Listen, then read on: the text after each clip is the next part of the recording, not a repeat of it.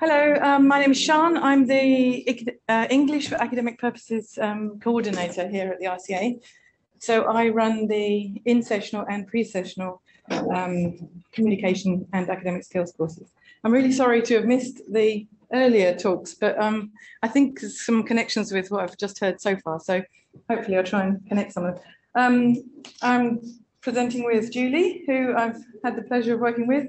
So I'm really pleased that we can share what we've done. So I'm going to tell you about our pre-sessional course, so the summer course. We have an 8-week course and a 4-week course. I think that's quite common, sometimes longer. We run them in July and August. This year we had about 150 students in total, all online for the last 3 years. And we are focusing on academic communication skills for postgraduate art and design students. So I'm just going to, I just threw this one in because it connects with what you're talking about, or what Ian was talking about, acculturative change. So the students are coming in the summer, and they're coming to a new educational environment. They need to learn new communicative skills, and they are communicating in a different language, in a different context. So all of these together are what we look at. And my background is in linguistics and communication. So this is where we're coming at it from. But we focus here on this one. The acculturative process of change is about how all of these elements are involved in the process of change. So students, how do they process? How do they change in the new environment? What kind of skills do they need? And how do they communicate in this when they move towards this new environment? So we look here at behavioral changes.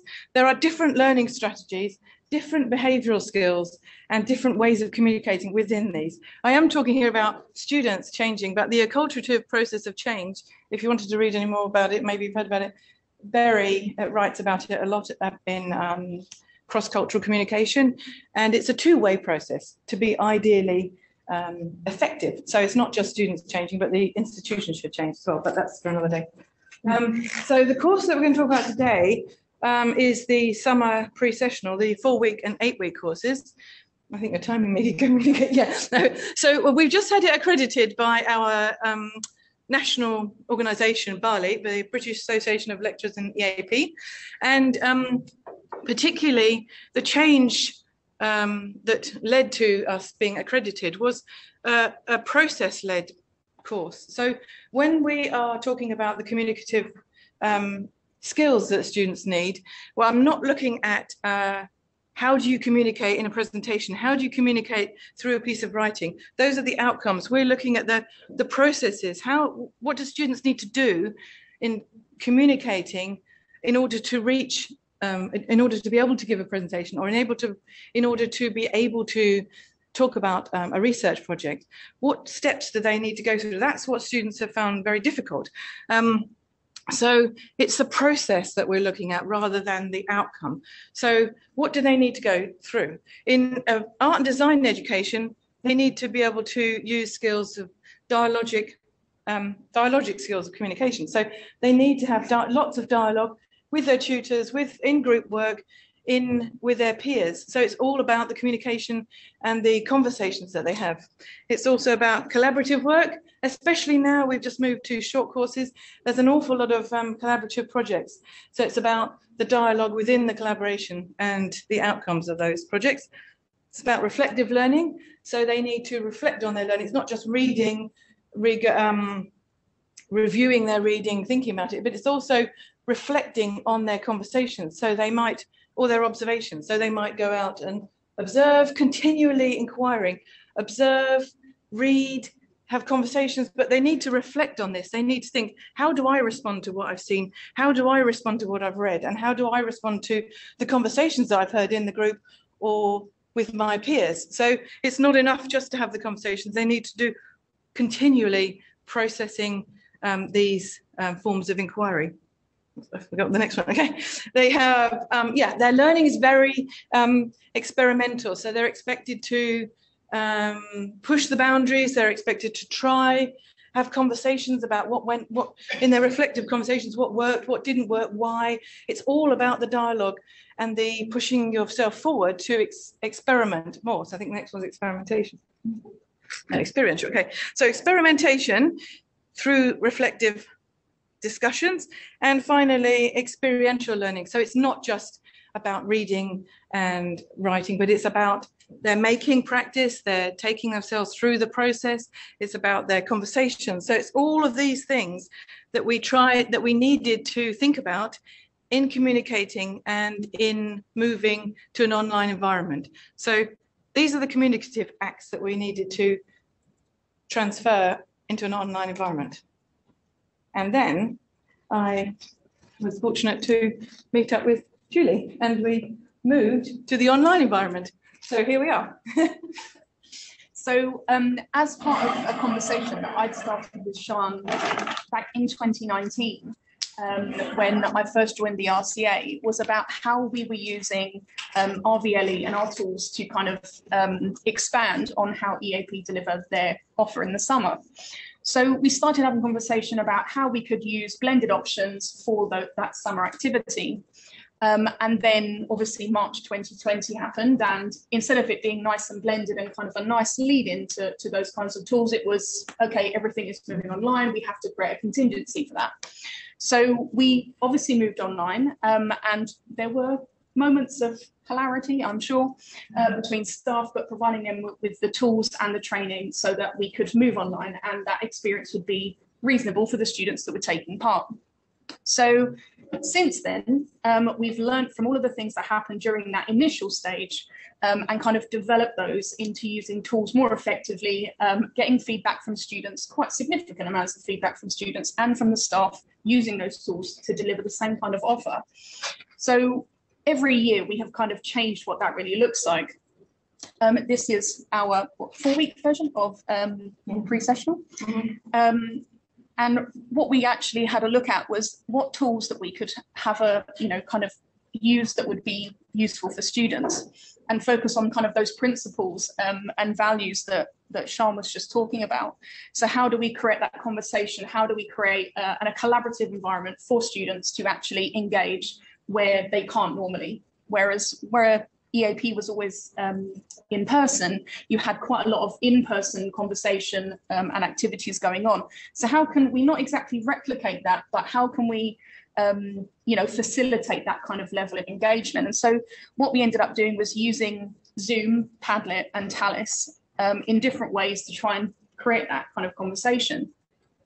So students were using Padlet within Zoom sessions so that they could kind of underpin what they were talking about and the readings they were doing and the activities they were taking part in, but also kind of trying to do that as well asynchronously outside of that. So using Tallis was something that we decided to try and use. I think it was Hypothesis before, the first time that we did it during 2020, but we found Tallis was far more flexible, and staff have really taken that on board, using it for the summer course. So that worked out really, really well. And a lot of the feedback we got from students was that, having that ability to flip between using Padlet in person, but also asynchronously, but also facilitate that in Tallis worked really well for them.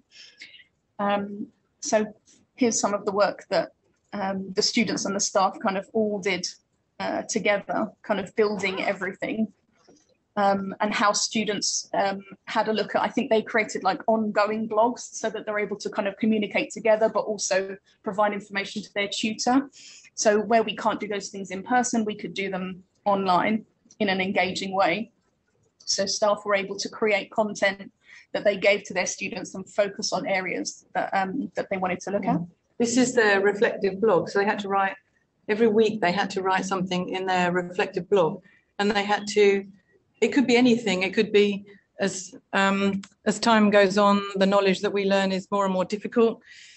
In my heart, I know they are connected, but my mind is messy sometimes. It could be anything they wanted, and it could be just about what they've been looking at, or it could be about their learning. And we encourage them to be more reflective, deeper in their reflection about their learning later on. But we asked them to write this just a little bit every week, and then they brought this to their Zoom one-to-one tutorial, which was very short, and then the tutors had a discussion about this. So when it became more about their learning, they could have the conversation about their learning, but the tutor, it was only shared between one student and their tutor.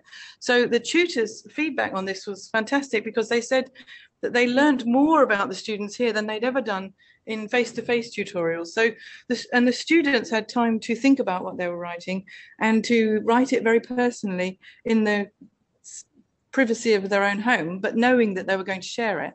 So they could edit it if they wanted to beforehand, but it was really, really insightful for the tutors to think about their learning and their progress. So just to finish off, yeah, this is very dry, but it's just to think about what we were trying to do and what I think the benefits were. Because I think there were many, many benefits to having it online.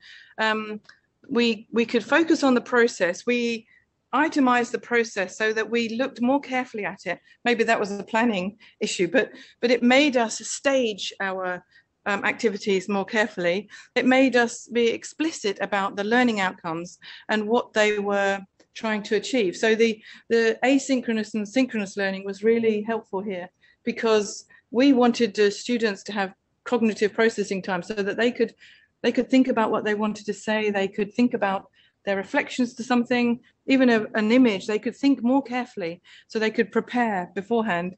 They could share with each other in a different kind of space, so not just communicating verbally. So the communication was very diverse. It didn't have to be spontaneous conversation. It didn't have to be a conversation. It could be written communication. So it's about getting the same message and the same interaction across, but in many different ways.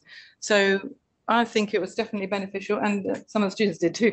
So these are some of our feedback comments. It was clear and explicit, open, dynamic, friendly, variety of formats and methods. Many people commented on the variety of formats. They liked the Padlet and the Tallis, and being able to share and go between these.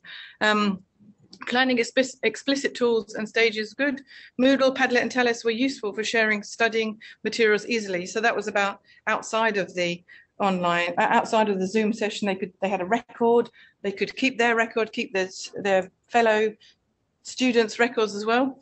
I loved the way everything was structured, visual, interactive, bits and pieces, not huge chunks. So we took this away as well. We've now gone on to do much more manageable pieces of learning. So we've taken a lot of this away. Variety of formats, tools, etc. Physical record of sessions. Again, they like to have the different evidence and recording of sessions. Not recording, but just notes on the Padlet. Tallis and Padlet are great to communicate and share ideas. So again, the communication that wasn't verbal and it wasn't spontaneous, totally approachable. It could be reacted to, different media used, multiform. My mind works like that. So that was Padlet a lot to do, and Tallis, moving around between the text. So there we go. I'm really happy, and we're going to definitely keep elements of that as we go forward. So thank you. Thank you very much. Questions before we wrap up for the day? Anything come through online? I was really struck by using Padlet as a blogging tool, which wouldn't have necessarily occurred to me. I love it because the posts were quite sort of short, but I guess that was what was wanted, and it's nice to hear the students reacted so well to that as a platform. What made you think of doing the blogging on Padlet? Or was it just because they need to be reflective, and many of them had not had any practice with being reflective, and especially about their learning. So we wanted them to prepare for the tutorial much better, so that they had already thought about it. So do you mean why do we YouTube? Yeah, was just wondering whether you'd looked at other platforms, but you felt that was the best one. I think one of the things that we did, part of Padlet was, it wasn't part of emergency teaching, but it was something that we'd already been using kind of underlying. But I think that what we've done is whenever we provide any kind of tool like this, we try and look at different ways that you can use it to fill different holes.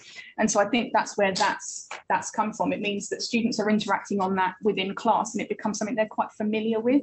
And so interacting, they don't have to learn another system. We're not using a Moodle, blog instead, which is far more cumbersome and not as modern looking, I suppose. So I think it's one of those things. It's just, I think, feel, but also because it just means that it's easy for them to consume and use. Yeah, I think. Yeah. I have colleagues who use it now. We use it a lot, even though we're in person now. So we ask them, students now need to have a lot more practice about communicating verbally. So we ask them to record. You can record a little bit on it, either with a video or not. And so we ask them to put that, to talk every day, just to themselves, if necessary, so that they put it on the Padlet. And I think they're fantastically flexible. You can have the background, you can talk about the background, and you can put images, and they like the ability to spread out and use it as they want, I think, but also multimedia. You have like an institutional subscription to it. Yeah. We've got Backpack, or what used to be Backpack, but now it's not. It's per user. But exactly one. Is there any assessment, or was it? There is, but they don't have to have it. But the assessment is, I can't know.